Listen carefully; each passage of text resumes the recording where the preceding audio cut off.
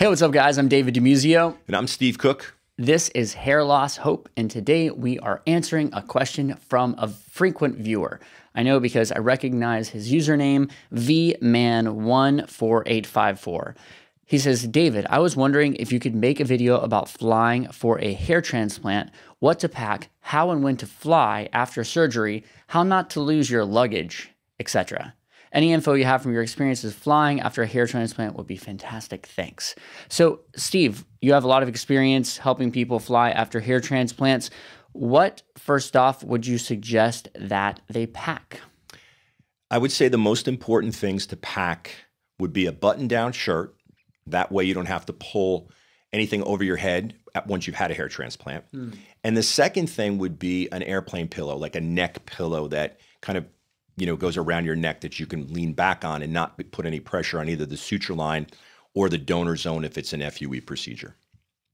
Okay, so kind of one of the U-shaped neck pillows that you'll see them selling at the airport? Yes, that's perfect. And then just any kind of button-down shirt, just as long as it buttons all the way up and all the way down so you don't have to take something over your head and potentially rip a graft out of your head or something like that. Correct, yes, yes. And possibly even, although the next day might be a little tricky, I would say a brand new or a clean baseball hat. If you're one of the guys or girls that wants to put a baseball hat on, most of the clinics that are going to do your procedure are going to offer you some surgical caps, and that's probably better to use. But if you don't want to walk through the airport like that, you can use a baseball cap as long as it's new or clean.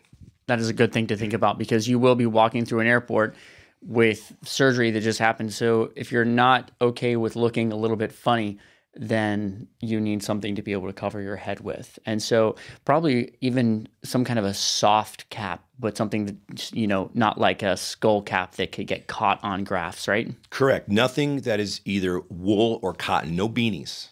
Okay. In the old days, old days, you could put like a do-rag on that's kind of a polyester or anything that's kind of smooth. For African-American female patients that travel back on airplanes with traction alopecia, we tell them to bring a silk scarf or a silk headband that can go over the entire grafted area and look absolutely perfect because they're all FUT, so there's no shaving the heads in behind the recipient area. Okay, cool. And now, when should you fly after surgery? What would you suggest? Well, logistically is what we're talking about. We'll back up a second, go to when you should arrive before the procedure. And the arrival should be the day before. You don't want to try to do one of these quick turnarounds because this is a lot of stress on you. Obviously, it's very expensive and the clinic needs to be prepared. They should prepare you properly by having you arrive into the town, city, state, country the day before the procedure so you get at least some sleep at night. And that way you can start real early in the morning. There shouldn't be any complications or problems, but if anything comes up or someone arrives late to the clinic or whatnot, they'll have the whole day to do your procedure. You want to go back to the hotel or wherever you're staying, and you want to get as best a night's sleep as you can using that neck pillow, that airplane pillow to prop up that head on a few pillows. You can use it at the hotel as well the night after. That's right. And then you want to travel back the following day. So that gives you time if you've got any oozing, which some people like to think they're bleeding. It's not. It's just a little bit of fluid that's used in the procedure with a little bit of tint of blood. That goes away most likely by the next morning. You'll feel a little bit more comfortable so you won't look like you're bleeding on the airplane right after the procedure. Lastly, how not to lose your luggage? Good question. I wish I knew the answer to that. I would say don't check luggage and just, go with a carry-on if you can.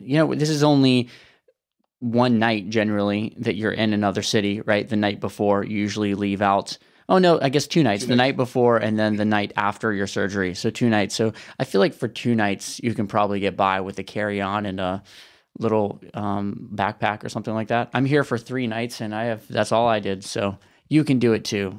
I hope this answers all of your questions. Hey, what's up guys? I'm down here performing at Maho Sinesta Beach Resort here in St. Martin, and I brought these right here with me. These were made by my friend Brian, who I went to Brazil with last summer, and these are his hair fibers. He did a ton of work trying to find the best formulation of hair fibers, and this is actually a video right here. This is real time, 27 seconds, including him putting it on, patting, combing, everything. 27 seconds, what these do for your hair. It's pretty incredible. So I brought these with me because I'm performing here, super bright lights. I want to feel my most confident from every single angle, no matter what lights are shining on me, and these do it for sure. My hair looks awesome when I use these. So I think this is one of the most underutilized things for guys with thinning or thin hair. You can use my code. My code is HOPE. So if you go to the link in the video description and use the code HOPE, you will get 25% off. That's my affiliate link. I'd love you to support Brian. Get something that you're definitely going to use and is going to improve your life. And